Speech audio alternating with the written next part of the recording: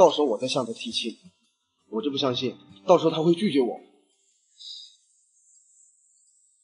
浩宇，我想问你个事情。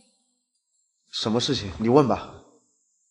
水晶之恋是你送的吗？你说的是那双仿鞋？仿鞋？咦，提起那双水晶之恋，我就特别来气。虽然说它是一双仿鞋，但是它也价值30万呐。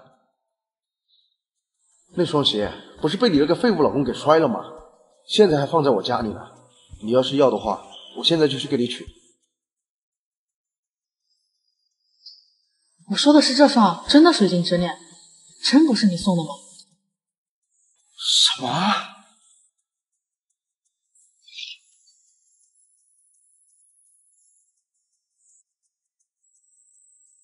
这双鞋不是你送的吗？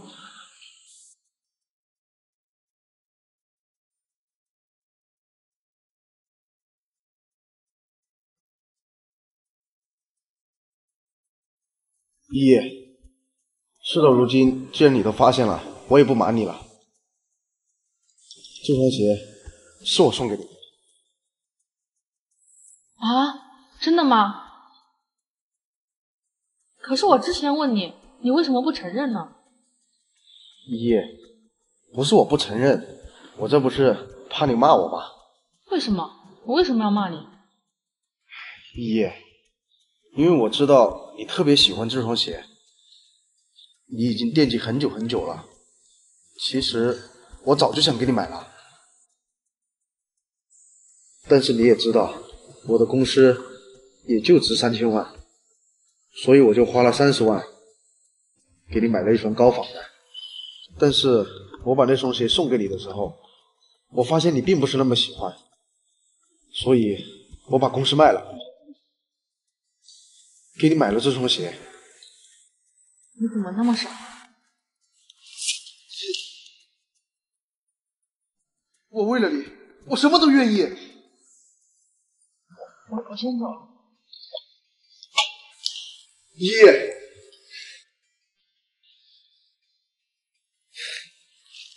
这个女人，我要定了。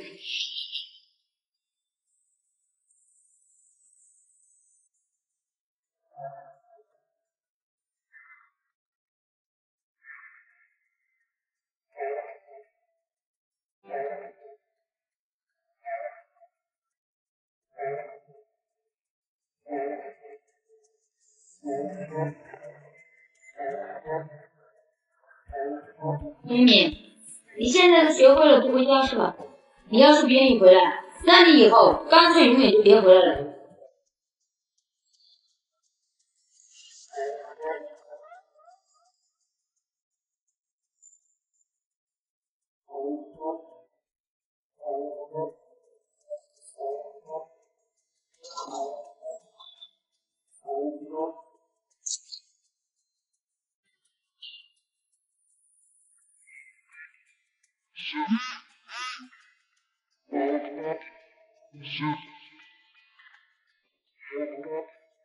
过2天是3姨的生日，你去给3姨买生日礼物，别让我太丢脸。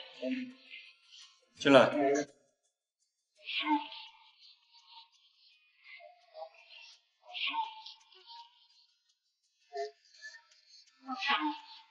您上次交代的说和张家的合作我们已经开始了，张家说想要包装我们公司的女星，张叶秋也已经在外面等着。你去告诉他，让他给我。另外，你再跟他说，我们跟张家的合同已经解除了。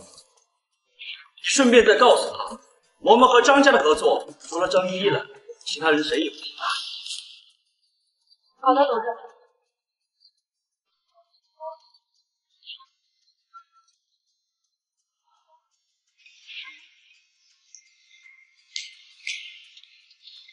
张先生，你好，董事长怎么说呀？我们张家什么时候开始包装你自己？我们董事长说了，请你赶紧离开。我们之前签订的所有合同全部作废。为什么呀？我们董事长说了，之前来谈合作的都是张一一，而且我们四月传媒是在张一一的面子上才和你们合作的。以后所有的项目都是需要张一一本人亲自过来谈，别的人都不用。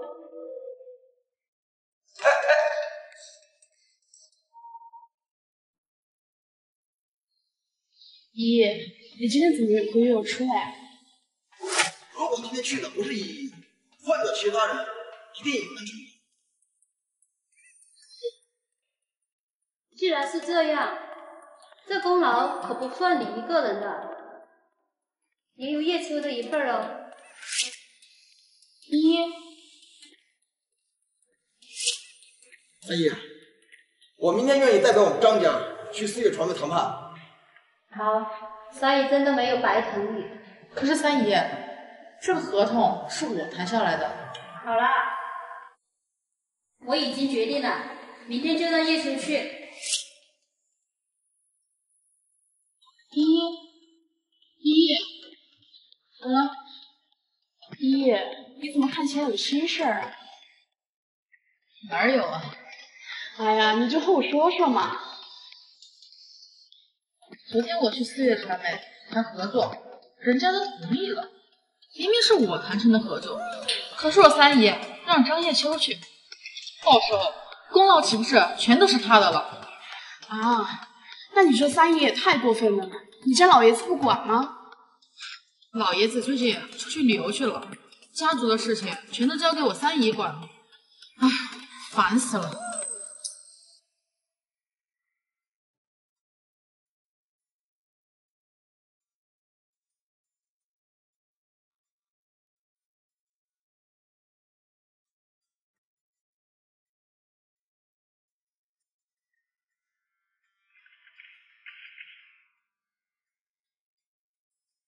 三爷，我去四月传媒，连他们董事长的面都没见上，就告诉我说不跟我们合作了，一进去就让我滚。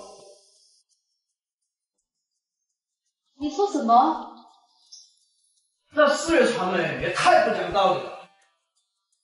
是啊，三姨，这四月传媒已经答应跟我们公司合作，合同都已经签好了。现在他单方面的解约，已经违反了合同里面的条约，咱们可以去告他。对呀，这合同里面说的清清楚楚，哪一方违约就要赔偿2000万，我们可以去告他。是啊。对啊，是啊，都给我闭嘴！你们这些小辈，鼠目寸光，四月传媒，就算他们违背合同，你们敢去告吗？那四月传媒的实力有多大吗？人家随时都可以把我们家族打垮，就算人家赔了我们2000万，我们有胆量要吗？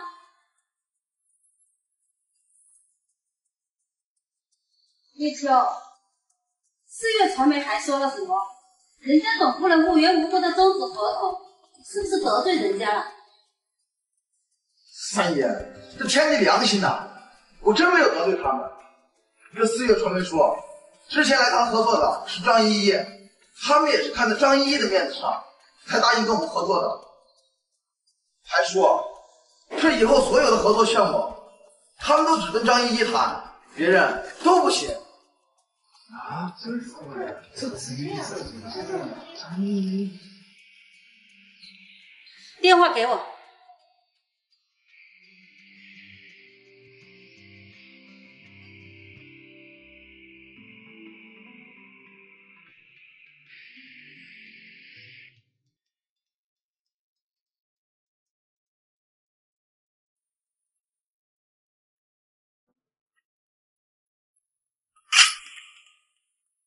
一会儿三姨给你打电话，让你去四月传媒谈合作，你一定要拒绝。又是那个废物发过来的信息吧？姐，你别这么说依明。依依，我郑重的告诉你，你必须和他离婚，必须离婚。姐，依明，闭嘴！他那个废物要不走，我就走。妹妹，你仔细想一下，自从你和陈一鸣结婚完之后，你遭受了多少白眼和讽刺？这些还少吗？你们结婚这3年来，你供得吃，供得穿，如今他借了钱，堵住了咱们公司这500万的缺口，他这也算懂得报恩。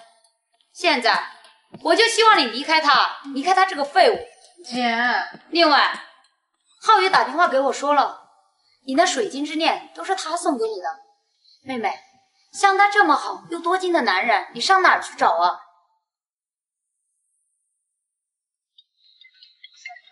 开美婷。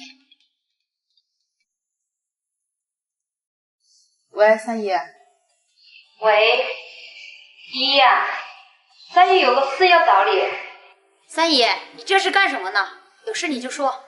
我想求他去四月传媒谈谈，包装你些。三姨，没问题，下午我就让依依去。姐，三姨，对不起，不能去。依，现在你连三姨的话你也不听了吗？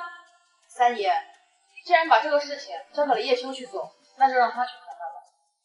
依，你现在是翅膀硬了吗？你以为张家没有你是不可以跟四月传媒合作吗？你未免也太自大了吧！对不起，三姨，我现在有点事儿，先挂了。喂，喂，三爷，这依依胆子也太大了吧，居然敢挂你的电话！对哦，真的是太像了。依依，你这是干什么？你可知道得罪了三姨，以后你还怎么在张家生活呀？虽然人家三姨确实偏爱叶秋多一点，但是人家叶秋确实很优秀哦。既然人家三姨已经放下身段给你打电话了，居然还不给人家台阶下。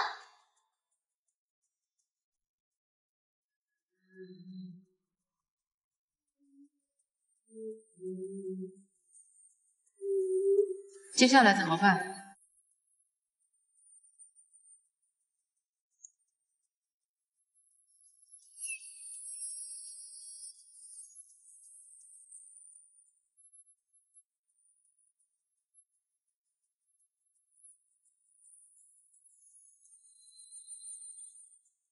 三姨还会求你的，依然拒绝。除了你之外，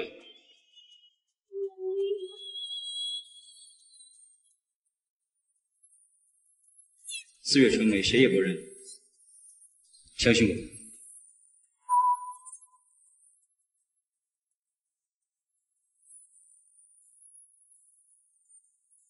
三姨还会求你的，依然拒绝。除了你之外，四月传媒谁也不认。相信我。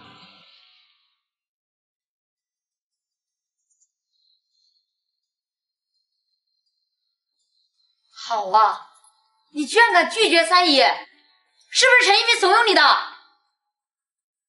依依，你是不是疯了？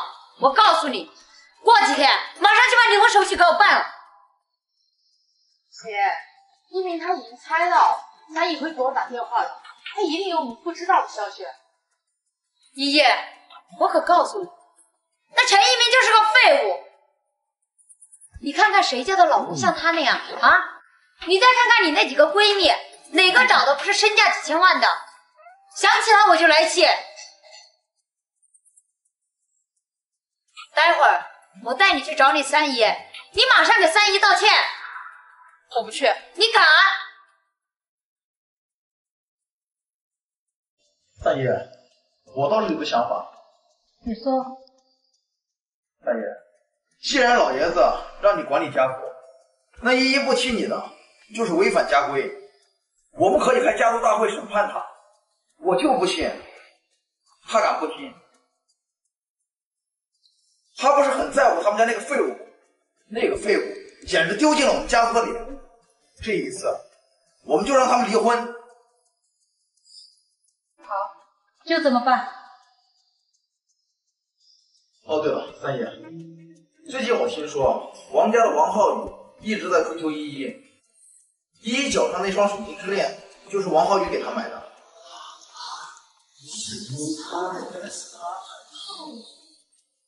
到时候我们可以邀请王浩宇一起来参加。好，叶秋，这事就交给你。今天晚上就开家族大会。好的，三爷。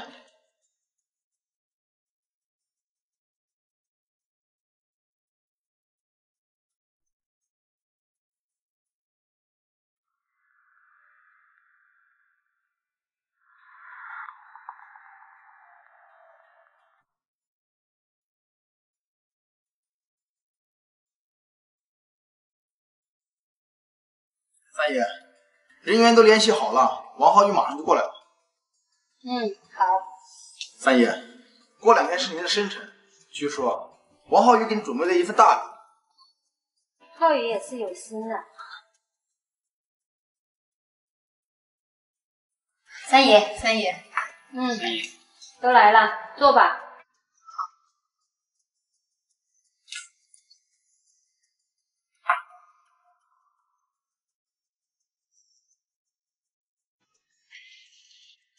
三爷，王浩宇先生到了。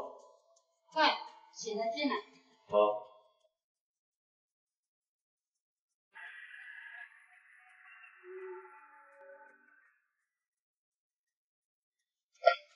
今天家族大会，他怎么也来了？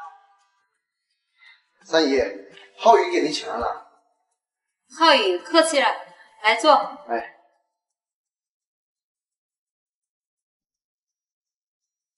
三爷，我不瞒您说，今天浩宇我过来，我还有一件事情，还要麻烦三爷你。有什么事尽管直说。三爷，我对于一叶那是一见钟情，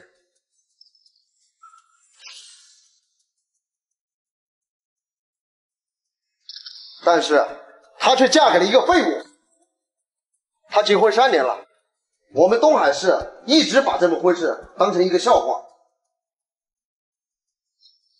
她承受了太多了，我不忍心她再承受这么多，所以今天我一定要把我想说的都讲出来。我要娶依依。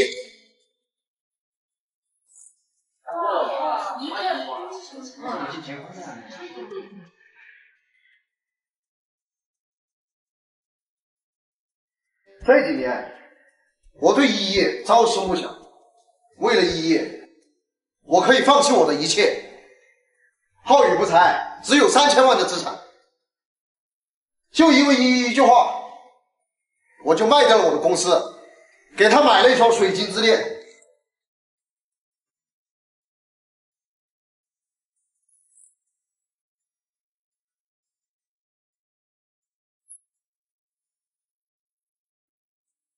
依依，原来你的水晶之恋是浩宇送的呀。依依，像浩宇这样的好男人可不多了，你得好好珍惜啊。哇，这是3000万的水晶之恋呢，太震撼了吧！对啊，全球的限量版，随时随售，有钱都不一定买得到，这是什么关系？哇，真是太让人羡慕了。要是我的话，我恐怕睡觉都穿着。我说王浩宇，你是有病吧你？我有病？你说你这个废物，你有什么资格来说我？你老婆喜欢的东西，你都买不起，最后还是我卖了公司给她买的。你说你这是有多废物？你简直是在放屁！这双水晶之恋是你买的吗？你脸皮怎么这么厚？这不是我买的，难道还是你买的？没错，这双水晶之恋就是我买的。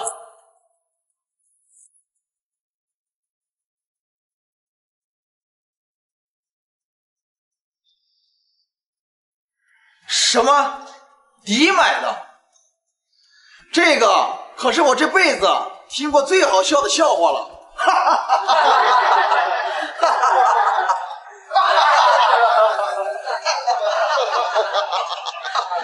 好了，大家都静一静。浩宇，你的事等一会儿再说吧。好的，申姨。叶秋，开始吧。今天我们的家族大会主要有几个事情。首先就是关于这个废物。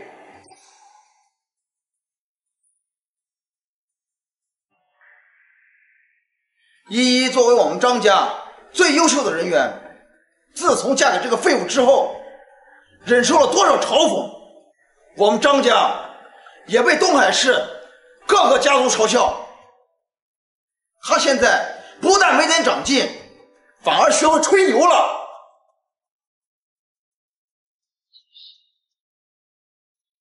所以经过家族讨论，依依和这个废物必须离婚。对，就是，早就该离婚。我不同意。依依，你这是要公然违背家族命令吗？你要知道，家族也是为了你好。什么为了我好？你们是因为我不去四月传媒谈合作，你们才故意给我这样难堪的。